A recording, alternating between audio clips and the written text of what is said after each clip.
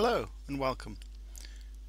I'm a big fan of JRiver Music Centre, but it is quite a difficult application to use. It's very flexible, it's very configurable, and it can be difficult to get to grips with without spending a large amount of time learning its functions and experimenting with the configuration.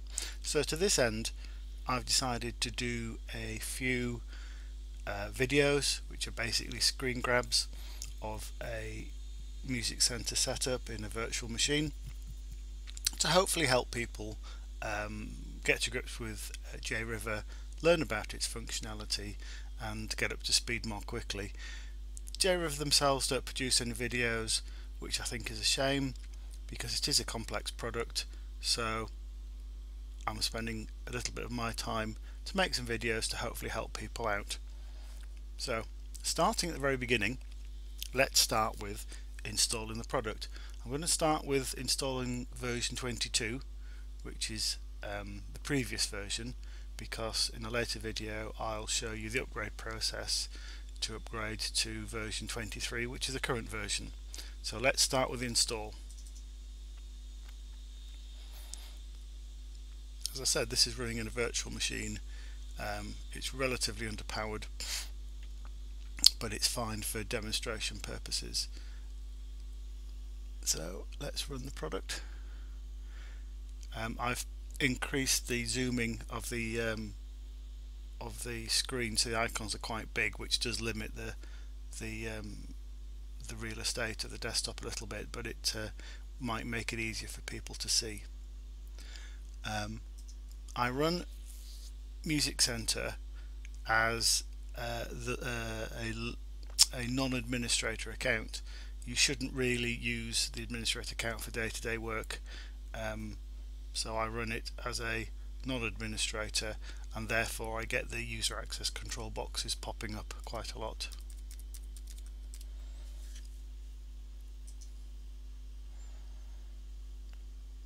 So we'll agree to the terms and conditions. The express install is fine. I'll leave that unticked. This machine is internet connected, so any of the features that Media Centre needs to download, they can be added into the config.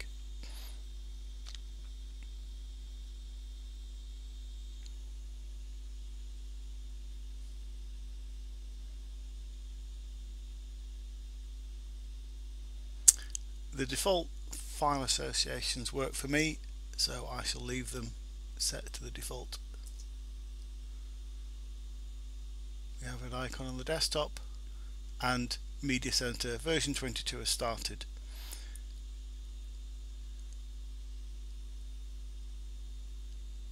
The import media function, I find this very annoying.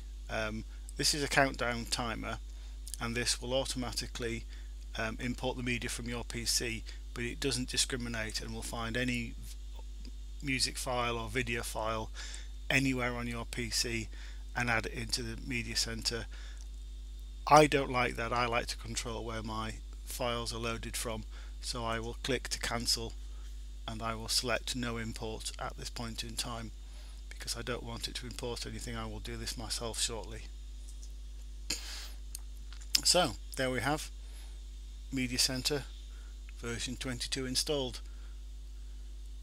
The first thing we need is some content. I'm primarily an audio user, so let's install some audio tracks. I have a few CDs on this machine that we can install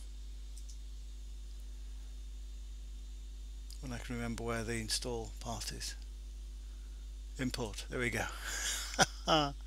So I need to first of all I need to do is to configure the auto import. I want to import the media from a folder which is on my C drive.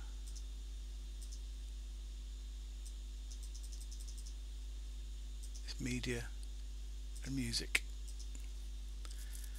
So this is where I keep my music, and this represents my entire music collection in this demonstration video. From that music folder I only want to import audio, and I'm happy to let it import all the different types of audio it can see. I don't want to tag the tracks as they come in. I will get it to analyze the audio as the files are imported. This can take a while, but once it's done once and doesn't need to be done again. I will also get it to ignore things like folder.jpg. I don't want those importing as pictures. You can also configure additional tasks that happen when the audio is imported. I may tweak these later, but for now I'll leave them set to the default. In fact, I will get it to build the thumbnails. I won't get the cover. No, I've now changed it completely, haven't I? So, analyze audio for audio files, build the thumbnails, ignore files previously removed from library. I'm happy with those settings, so I'll now finish. So down here we can now see the import has happened. There's only a few files on this machine, and it's got 21 files to analyze the audio on. I guess the other ones have been done already. So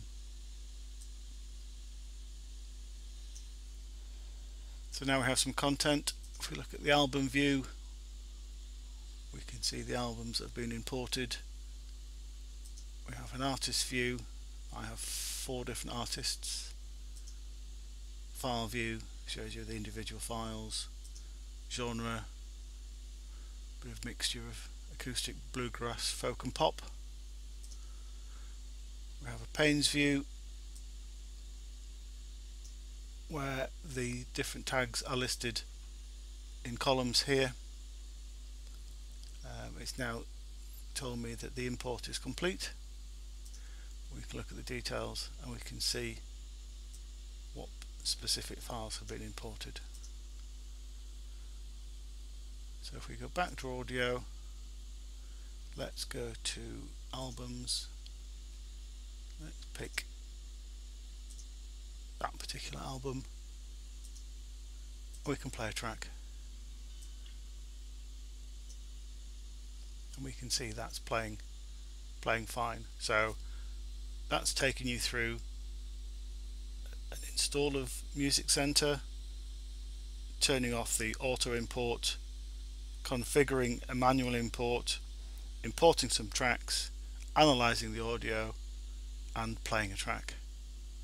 Thank you for watching.